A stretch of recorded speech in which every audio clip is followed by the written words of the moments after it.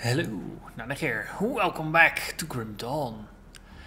We have surpassed Blood Grove. We're now in Gryver's mill, looking to clear out some of the local mobs that are being a bit of a nuisance. So that's exactly what we're gonna do. And after that, we have some other questies to do. There's a Fort Haron that we have to go to in order to well, get better friends with our buddies at Cadence Chosen. And I think those two things will keep us occupied for this episode. Let me start my timer there, otherwise I have no idea how long the episode went for.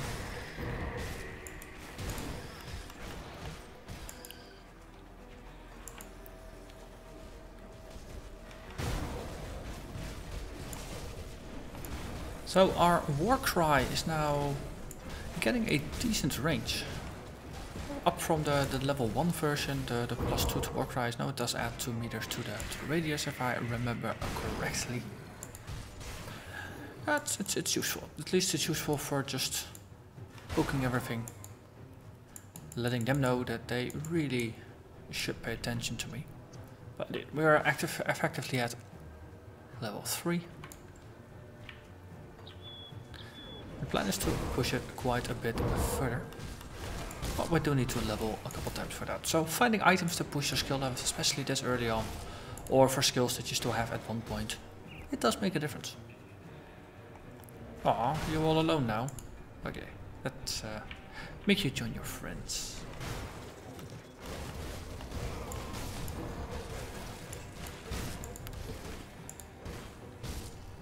Okay. Oh. I remember there being there was a side area here somewhere. It was part of the hidden path content if I remember correctly, but it's a side area nonetheless. The Shrine of the Forgotten Gods.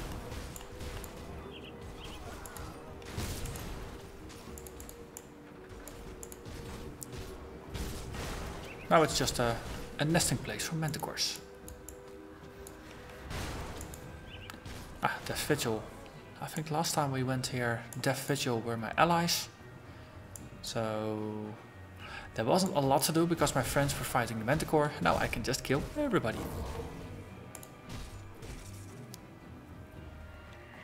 Which does make things quite a bit easier to deal with. See something move? That skill's not ready.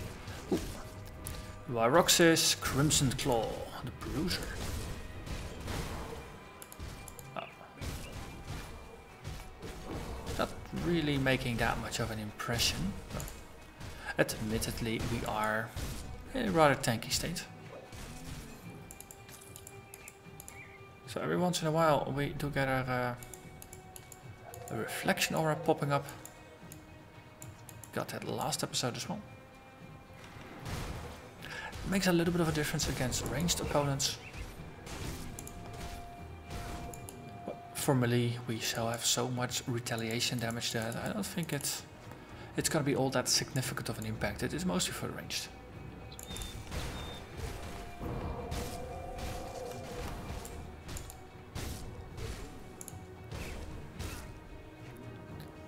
Scribe Osterum's a note. Hidden remains. Was there an encounter or not for this, or is it just loot? So far, just seems to be loot. And we get a wall sculpture of a god. Or hidden god. Forgotten god. Not a hidden god, it's a forgotten god. What was it called? We don't know, we forgot. And that was all there was to it. I wasn't entirely sure if there was a boss fight here or not, but turns out there was no boss fight. The hidden path content, the Shrine Guardians there do count as boss fights, but this was just a random heroic, nothing truly special about it. That skill's not ready. So let's just give a shout out to all our summoner buddies. A war shout, that is. And got you. Come on, pick up the item. Come on. Right. And we'll kill the thing that's obstructing us. Yes. So that guy was down to about 20% of his health. Reflection does work its way. Give it enough time and enough distractions. Eventually you will reflect him to death. And we have arrived at our destination. Lots of these Kryptonian devourers here. And they're quite literally killing themselves. It is rather hilarious. Just looking at them just all charge in and explode. And now these other caster guys can get in. And oh, okay, so they're getting into melee range, that's why they're taking more damage. So I think I do need to be a bit more involved in combat in order to make the most of it. Well, reflection and retaliation is no substitute for actually trying to actively murder your opposition. I can't do that. Does help though. Let's see. We lift a skull. But we probably should just go back, hand in a quest, make sure we've checked it off, and then head north. Also a decent opportunity to empty your pockets. Remember to invest in your mastery bar. It is a useful tip. It's really easy to forget that that is what it's all about. Hello, Sergeant Serif. The lumber mill is clear. And we get some reputation and a scrap. I'll give you a good price on what I've got left. So let's see. Ooh, that's a 200 weapon. 200 weapon. 200 weapon. Caster, caster, caster. Caster. Fell blade of cruelty. It's not a caster weapon, but might as well be. It's all the bleeding damage. It's really not all that relevant. Low armor. Yellow, not green. Low armor. This is more armor, but yeah, spirit and casting. That's really, again, not really what you want. Mismatch, mismatch. And more cast armor. Iron well spent. So, we got a scribe's notes. And that was that. Empty pockets. Time to move on. I'll hold on to that for you. So now it's time to go after Master Ravok. Or Ravok.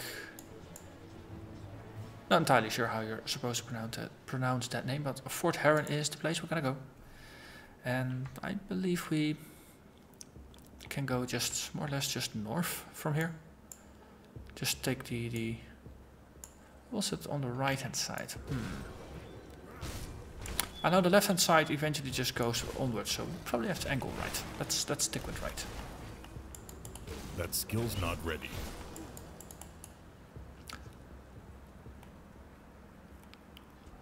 So if you're gonna go with the necromancers with the Order of Death's Vigil, I don't think they sent you to Fort Haron.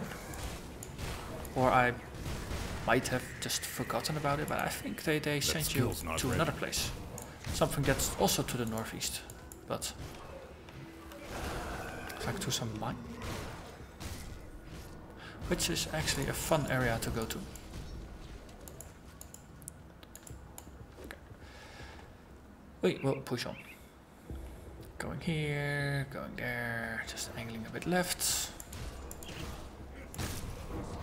shouting. That skill's not ready. So you need to hover over enemies in order to see their health bar, which on the one hand it's nice, it's good for immersion. On the other hand, it's really easy to overlook monsters that are actively generating lots of pretty attack effects.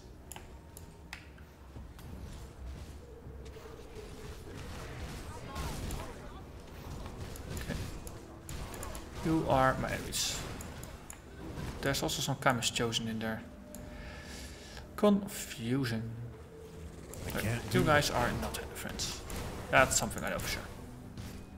Way too large a mouth.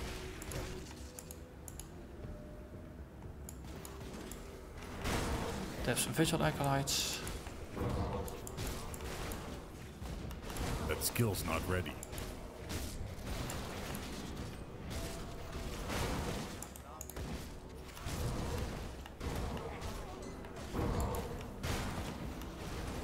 That skill's not ready. Wait. Your camera's chosen. Oh, you're shooting at that guy. I was really thinking, why is he turning around and looking at me all the time? But that was because I was always in between him and the enemy. That skill's not ready. Yeah, the friend or foe outlines are slightly too much on the subtle side to me.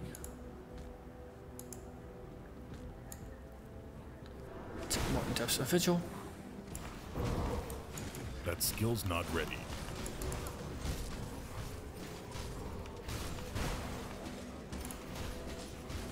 A Dreadlord.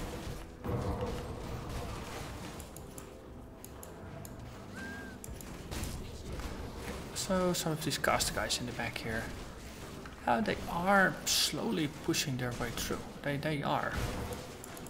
Just not enough.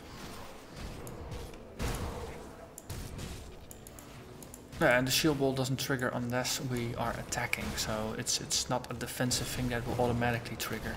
So that really does force you to keep attacking. That skill's not ready. Okay, got a suspicion that they are summoning things here.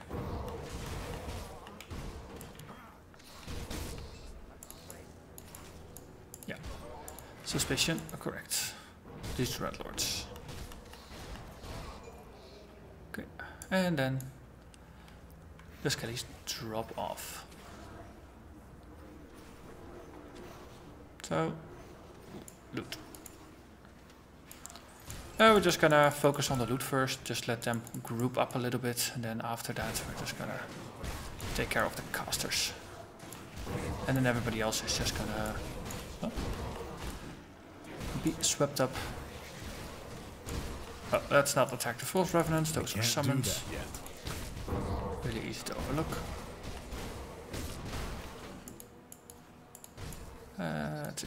Revenant, there, delivered. Acolyte is just summoning skeletons rather than slightly scarier things. That skill's not ready. This one is still there even though its master is not. Interesting. Oh. Let's actually move up the stairs. Into Fort Haron we go.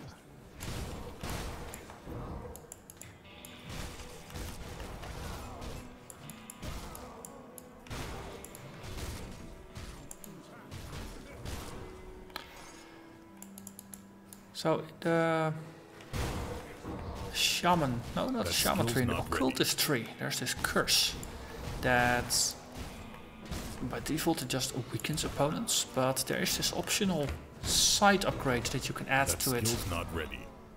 That will enrage the enemies, make them attack faster and do more damage and things like that, at the trade-off of doing a lot of life damage to them. I wonder if for a reflection build like this, that curse would be useful because it allows monsters to attack faster, and if they attack faster they attack more often, so they kill themselves faster. The trade-off being, of course, that it will hurt you a bit more.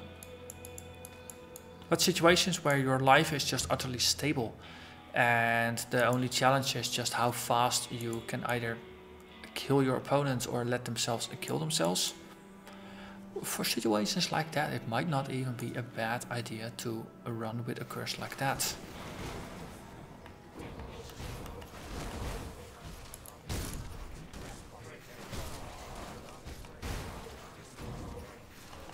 That skill's not ready. The downside is of course that occultist and soldier, they do tend to push completely different directions. Occultist is very clearly a caster, not a melee. I can't You do do that have yet. the Eldritch upgrade, but again, it's more of a focus of arcane damage. No, not arcane, of a vitality damage. So some bleeding, some chaos, some fire, and mostly those. That skill's not ready. Rather than more of a physical focus. That said, there is the Blood of Reek. Okay, I'm actually just gonna grab this. So I was talking about Soleil's Witchfire, which is it's a melee assistance. You gain chaos damage, bonus to vitality damage, some extra attack speed. Then the second ride, of course, is gonna give you some vitality resistance, some vitality and chaos damage. I seem to remember it also adding energy drain in the past, but apparently that's gone now. You could even choose to convert some of your physical damage to chaos damage. But those are damage types that are not native to the soldier, so you'll be pushing yourself into a direction that's not directly supported by the soldier class. Sigil of Consumption is a very nice lifesteal, AoE lifesteal. It's just a seal, you plop it down and it will suck the life out of enemies and heal you for it. So it just helps you stay alive. And you can make it even more potent. Doombolt is just nice for single target fights. Just a huge reduction to enemy health and a huge amount of damage. It actually has an AoE, but it does also have a cooldown. So it's not going to be something that you'll be using on just killing every little random critter.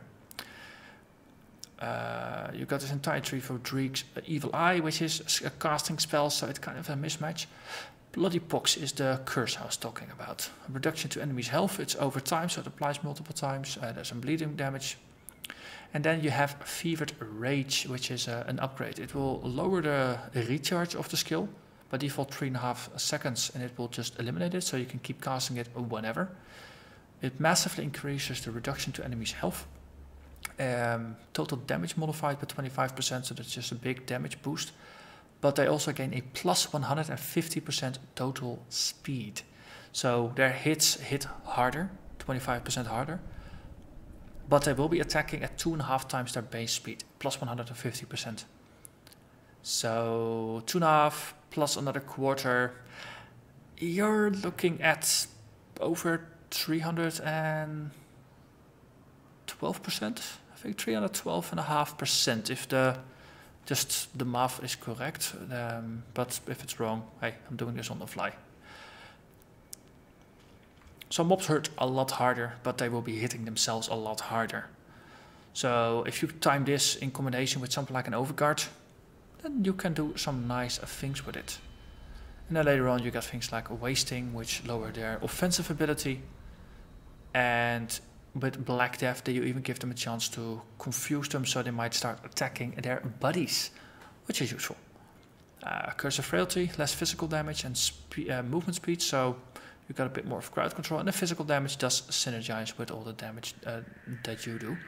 And here, stripping all the other resistances away, especially if you got a lot of varied retaliation damage, which I'm currently doing. I've got a lot of piercing, but I do also have other elements. So this curse is just nice because it strips away most of their resistances. I think piercing, chaos and ether are the only ones that are accepted here. Everything else is just stripped away by quite a bit. Blood of the Reek is nice. It's a heal over time, but it also gives you acid retaliation, which stacks up rather nicely. So again, that combines nicely with Fevered Rage. And then of course you got the pets, so you could go for a Healing Raven or maybe a Hellhound, and then grab the Hellfire Aura, which boosts your fire, burn, chaos damage and gives a fire retaliation. So it just occurred to me that the Occultist could actually be a rather interesting combination as well, even though it's a very different base class from the soldier itself.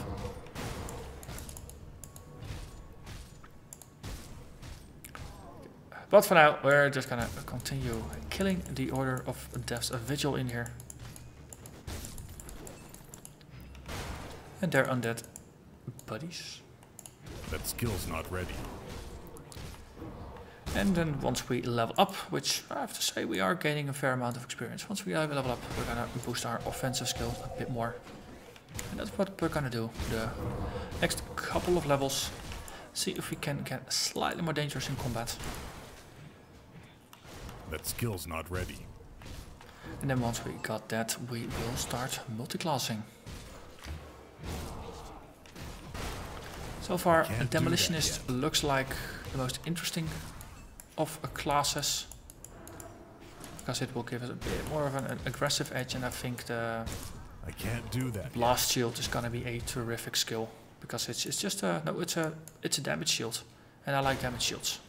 That's why I always pick the tortoise first. That skill's not ready. And just getting yet another one. Well, it works for me. Also the boost to our retaliation damage we get and the aggressive auras and all that good stuff. I think it will be fun. The druid is a very, or no, not druid, the shaman is a very safe choice. But I'm afraid it would make, it would not really change the build. It would keep the build as it is, and right now it is, well, sturdy, Can't do that but slow, and yeah, it would be nice to get slightly more active gameplay in here. So if we could just burn things a bit more actively while just running through, that would be nice.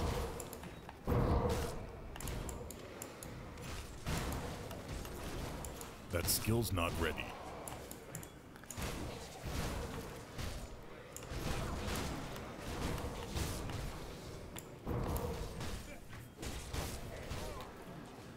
Okay, note to self. Ignore the undead. Skill's not ready.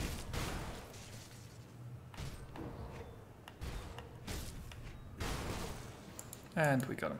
Okay, then there's a Dreadlord in there. One upside of charging them and then knocking them back is that you push them out of the group, so it's easier to target them.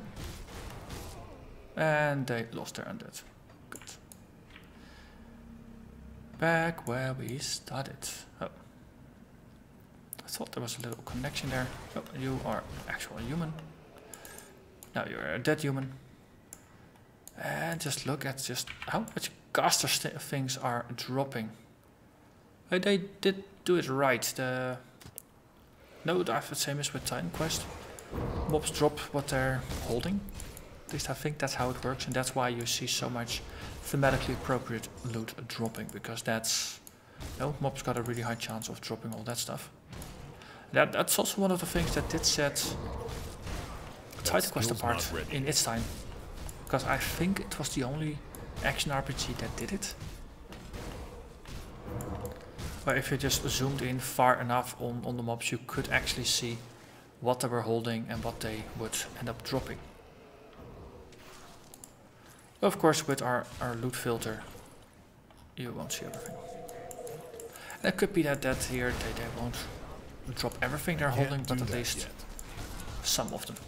Because I do remember Titan Quest having a grey tier of items, which was even below the white items, and it could be no, utter trash.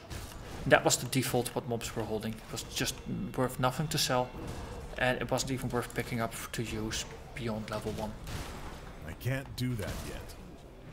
But no, it is what allowed the devs to equip the monsters with gear. So I guess that's why it worked.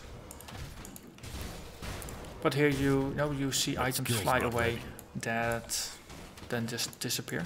Some of them stay around, some of them disappear.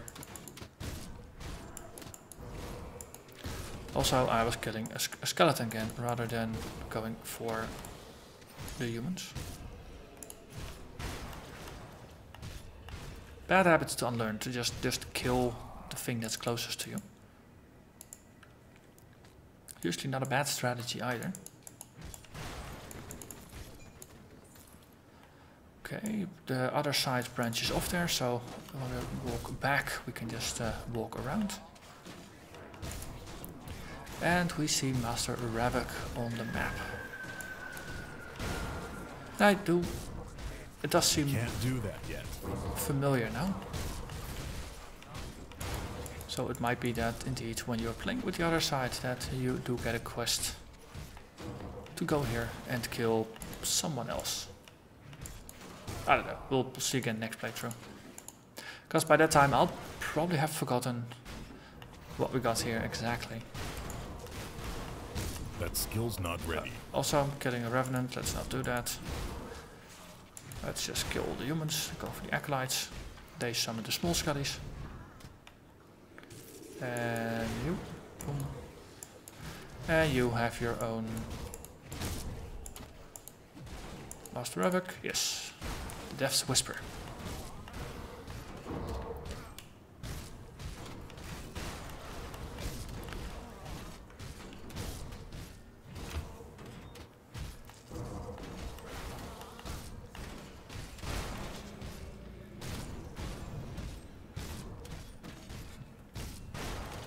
Yeah, see, he just keeps summoning the revenants. So there really is no point in killing those actively.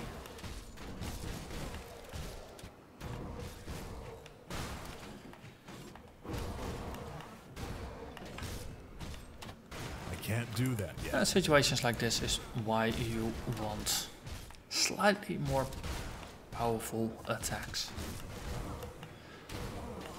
Because fun as it is that they can't kill me, being rather slow in killing them in return is getting a little long in the tooth. Right, we're working on it. So we'll give it a couple more episodes and we should be in much better shape.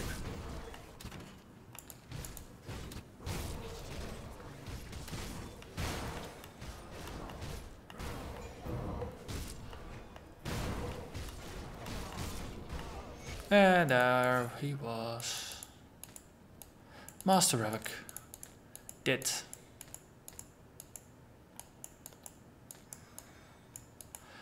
Of course, we're not gonna go away here before we grab all the shiny loot that he was hoarding here. Yes. I should actually click the box before opening, so it opens. More dynamite. We're getting a fair bit of dynamite here, which is useful. Priest here. Of course, priest must die first. Then we take care of the humans.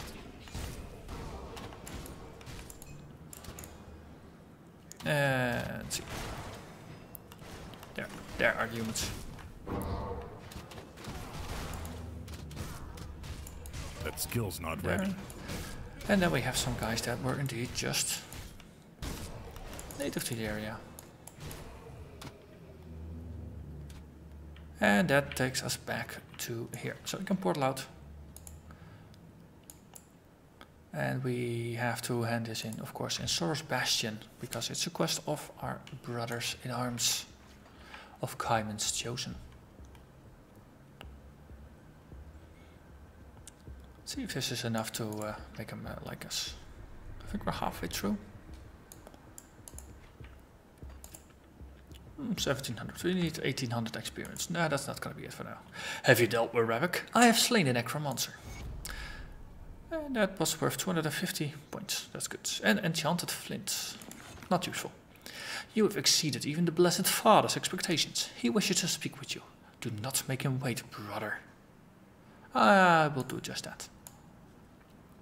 First. Yeah, well, I'll empty my pockets. It's not going to be too much interesting just yet. Hello, Father Kaiman. Come, my loyal chosen. I have a task for you that comes from Empyrean himself. What is Empyrean's will? Empyrean has granted me a vision of a faraway place. In its eye saw a great fire, a beacon in the darkness. But the flame is being extinguished by tendrils of corruption. But there is still hope, and Empyrean has shown me that you are to lead the charge. The Order of Death's Vigil, even as we speak, are laying waste to the sacred site underneath Fort Icon to the north. It is the tomb of Archon Bartholom, a priest who, centuries ago, was a devout follower of Empyrean. The Order have found the Archon's sacred ashes. They likely intend to use them to fuel some twisted ritual. Well, actually, they're intending to resurrect one of their own. No, I've done this in a previous life. It's actually really, really nice. We must not allow this to happen. We must go to the tomb and reclaim the ashes for the chosen. Let nothing stand in your way. Well, okay. So yeah, I've done this before, making slight mockery out of this, but there are a bunch of fanatics, and I just can't take this seriously. So let's sell all the caster implements because, well, let's face it, we're not a caster. Which is nice, because that means we're getting a lot of money. Two-handed crossbow. Physical damage, more physical damage, chance to stun. Physique, health, this is not a bad one. I think I'm just gonna tuck this into the stash somewhere. So if maybe I intend to start a, let's say a two-handed demolitionist, then I might have a two-handed weapon ready for once we hit level 27. Spellbook, pistols, don't really care.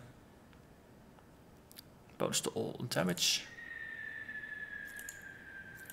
Just most loot on average is not gonna be all that useful. There's a little bit of energy burn on there, but yeah, not worth taking. Downgrade in terms of armor, we do get to dual resist and some piercing damage, but we will lose some of the health regen benefits and the other defensive bonuses that we had. And the +1 to Overguard is kind of nice. Yeah, tricky. This should have been a green one, then it would have been way nicer. Currently we're not really gaining all that much because the relevant resists have already been mostly maxed, so we're only gaining them at half effectiveness, and then losing the armor is not useful. Plus losing Overguard is not useful. Again, just no real bonus, different elemental bonuses and such. Wand, oh, that's completely not useful. Hey, this one is green. Vitality damage, we don't do it. Ether damage, we don't do it. Less damage from the undead, that's potentially useful, but it's only one of the monster types. And all the other mods are, again, not useful. 4% light health, that's not too bad though. But I do prefer the resist we currently have. Not bad. Fire and lightning resist. Both are maxed though.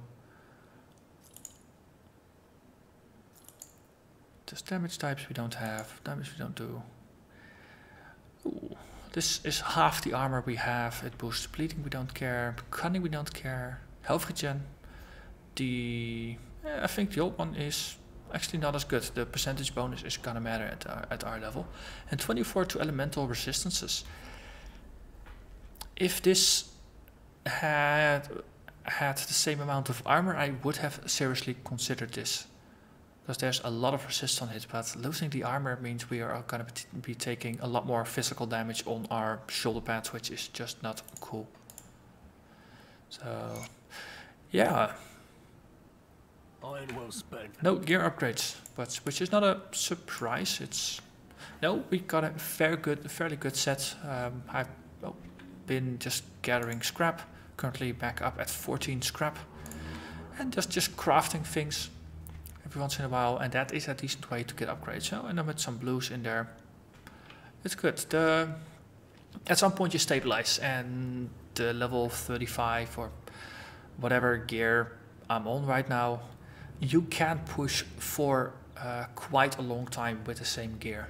As long as your resists are good and your health is, well, our health is in a terrific state right now. 7,500 is pretty godly. I think I've got level 60 characters that don't have this much health. Trade-off is we're not doing all that much damage. Well, builds always have trade-offs. Anyway, I'm gonna stop talking now. I'm gonna thank you very much for watching. Next episode, we are likely to get ourselves another level, which means we will start to push some more points into the more aggressive things. I think we're gonna put some points into fighting spirit, make that trigger a bit more frequently, boost ourselves a bit more frequently, because the damage bonus is pretty nice. And if you can keep this up, let's say most of the time in fights, then that's gonna be a rather substantial bonus. Hit things easier, hit harder, crit maybe more often. It's gonna be good. Anyway, that was it for now. So I'll see you again next time. Bye bye.